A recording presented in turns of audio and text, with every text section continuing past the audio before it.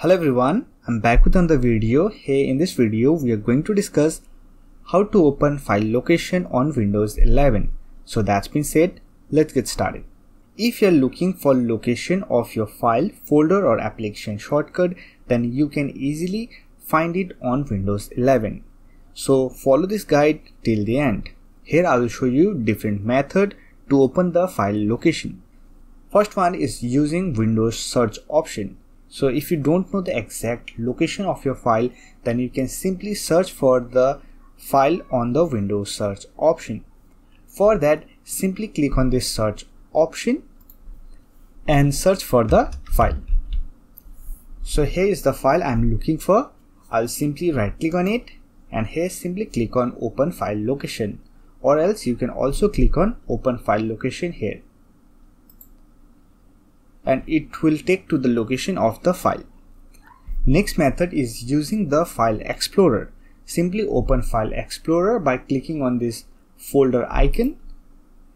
It will open the File Explorer. Here on the search option, simply search for the file you are looking for. Then right click on it and here from the context menu, simply select open file location. It will give you the file location. If you want to know the installed application location or desktop shortcut location, then you can follow this step. First one is using start menu. For that, simply click on the start button. Here click on all apps and look at the apps for which you are looking the file location.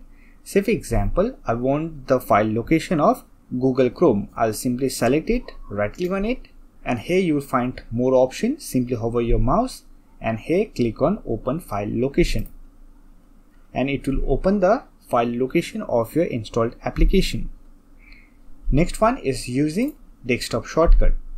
For that, simply right click on the desktop shortcut. Here you will find a context menu. Simply click on open file location and it will open the file location of the installed application. So these are the methods you can use to know the location of your files, folders and application on Windows 11. I hope this video was helpful to you. If you find this video helpful, don't forget to hit that like button and subscribe to the channel for more videos like this. Bye for now. See you next video.